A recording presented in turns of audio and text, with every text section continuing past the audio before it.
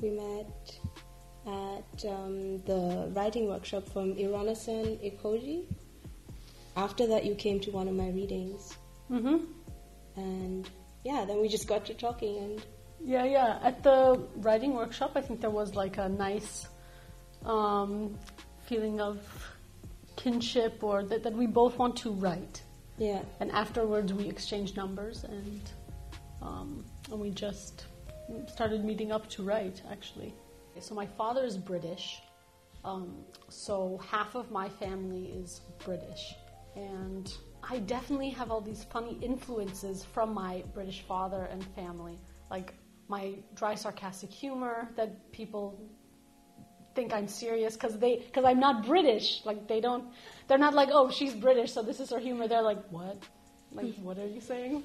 I live here with my British passport, and when Brexit happens, I will have to go through the process of, hopefully, a not so painful process of continuing to live here in Germany. Yeah, take time to listen and actually go out there and kind of have conversations and not just, not just read the newspaper all day and not talk to anyone, or just literally just be living off all this media that's like online and not having any actual offline connections with people. I hope that Brexit is like a great, like Brexit and the US election, the recent US election, are such a great jumping off point for our generation.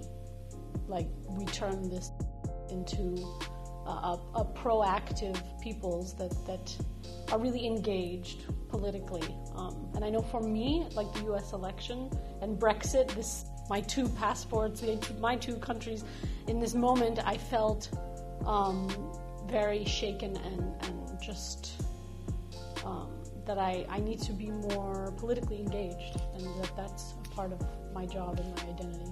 I feel like conversation needs to happen. People need to actually talk face to face and not through, 240 characters on Twitter or something like that.